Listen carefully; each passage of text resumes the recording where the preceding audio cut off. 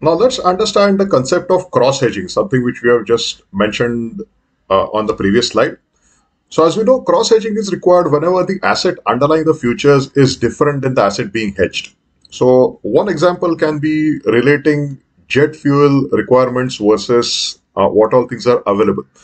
So imagine that there is an airline company and they wish to procure jet fuel. And let's say an exact contract is not available on the exchange.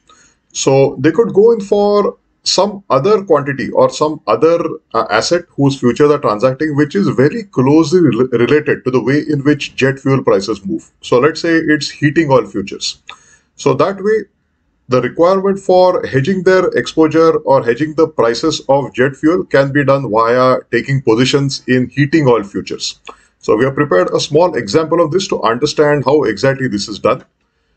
So the main idea behind cross hedging is based on the concept of correlation. So we know that correlation explains the relationship between two variables, or rather it explains the strength of relationship between two variables. That is, whether the two variables are positively correlated or negatively correlated, etc. So, so that's where that becomes the main premise on which the cross hedging concept is based. Now, based on this, we calculate what we call as a minimum variance hedge ratio. So the idea behind minimum variance hedge ratio is to calculate a ratio in such a way that we are trying to minimize the variance of our hedge. So mathematically, this is given as rho SF into sigma S by sigma F, where S is the spot price and F is the futures price. And rho is nothing but a coefficient of correlation between the two price changes. And sigma S is the standard deviation of spot price changes, and sigma F is the standard deviation of future price changes.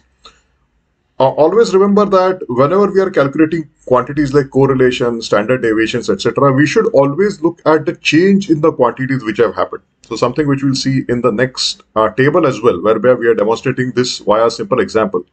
Whenever we are calculating a standard deviation, we should always, through standard deviation, what we are trying to understand is the measure of dispersion. So for that, we need to take into consideration the differences which are observed in the quantity. So imagine that there is a price series available. Then I will need to take the difference between that price series. So that difference price series is something which I will require in the calculation of my standard deviation. I cannot simply use the price levels because whenever we are talking from relationships like correlation, etc., it's important that we are taking into consideration the amount of change which is observed in a certain quantity, and that is something which gets plugged into the correlation calculator. And similarly for standard deviation as well. So H star is the quantity which we are trying to calculate, which we call as the minimum variance hedge ratio. And let's see how this will help us arrive at an optimal number of contracts which are required as a part of this futures transaction. So the number of optimal contracts is given as N star, we'll call it as N star, and H star is the minimum variance hedge ratio which we just discussed into QA by QF. So QA is the size of the position being hedged and QF is the size of one futures contract and H star is the hedge ratio. So let's try to plug this into a simple example and understand how this gets used or how exactly we are going to calculate the optimal number of contracts which are required for hedging our position. So let's take an example of an airline company which wishes to buy 2 million gallons of jet fuel in 1 month's time. And for that, they are going to use heating oil futures for a hedging. So the reason can be that there may not be jet fuel futures which are transacting on the index. So for that, they may have to go in for some other quantity which is closely correlated with their requirement, which is jet fuel. And that happens to be heating oil. So they decide to use heating oil futures in order to hedge their requirements for the purchase of jet fuel in the future at a certain point of time, which we say 1 month. And we have been given the monthly data of the changes in the spot and the changes in the futures price over successive period of 15 months. So in the first table, we have plotted this data. So imagine this is the historical data which is available with us. So we have, let's say we have access to the last 15 month end data or maybe average of the numbers for S and F, and we have calculated changes in these prices. Now, as I mentioned, when we are calculating quantities like correlation, standard deviation, etc., it is important that we focus on the change in a certain quantity. So that's why you say that we have calculated change in the futures prices and the change in spot prices.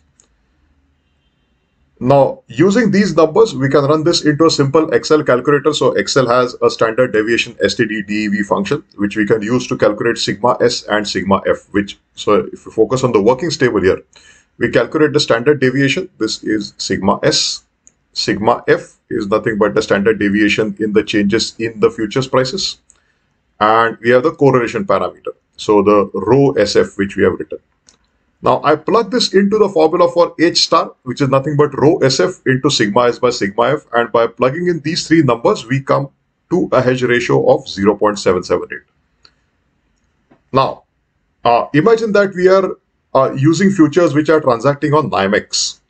And we know for NYMEX, let's say 42,000 gallons of heating oil futures is, so that is the underlying for each contract. So that you can imagine as the lot size for the heating oil futures, which is 42,000 gallons.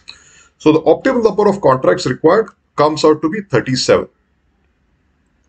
So how do you get to 37? We simply take our hedge ratio. So if I just take a step back, I'll be using this formula for N star. So we have a H star, which has been calculated as 0.778 into QA is the position to be hedged, which is 2 million, upon the number of futures contracts. That is what we are trying to estimate. So, and we have every futures contract, which is 42,000. So if we solve this simple equation, we get a number of 37. So that's all I've done. I've simply plugged this into the formula for N star, and we have calculated the optimal number of contracts. So if the airline company goes long these many number of contracts, they are going to hedge their position so that they don't have to worry about the fluctuations which are going to be observed in the jet fuel prices 1 month down the line. So this is an example of cross hedging. Now, just to do a quick recap, we do cross hedging whenever we don't have a matching futures contract, which is exactly as per the requirements of the position which we are trying to hedge. So in this case, our requirement was hedging a position in jet fuel prices, but let's say we don't have a futures contract which has jet fuels as the underlying, but we have heating oil as the underlying. So that's why we use heating oil futures in order to hedge our position. And this is one of the examples of cross hedging.